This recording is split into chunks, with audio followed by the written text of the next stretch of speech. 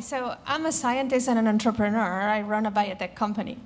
And so I usually look at the world under the microscope and not a regular one, an electron microscope, which means that we look at things that are in a billionth of a meter, in the nanometer. And if you come with me to that world, then we look at viruses.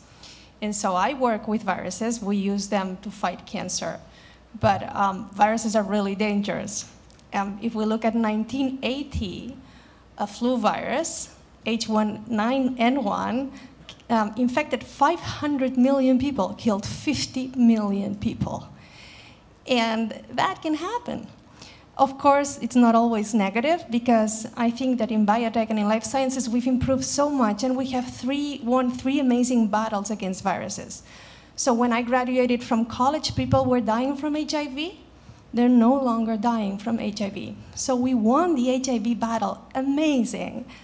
We've won the HPV battle. So right now we have a vaccine that prevents cancer, and it's caused by a virus. And the third one, which is very recent, is that we won the hepatitis C. So we have a cure for hepatitis C. Amazing how humanity is fighting viruses. But of course, everyone is looking at Ebola, right? And so is Ebola a threat? And should we be concerned?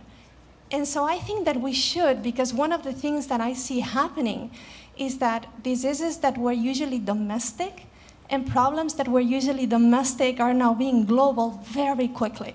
And so the boundaries between domestic and global are being lost. So we really need to pay attention to those viruses and diseases that affect people that cannot really afford for innovation, because although it is a very small problem, it can become our problem very, very fast. Thanks.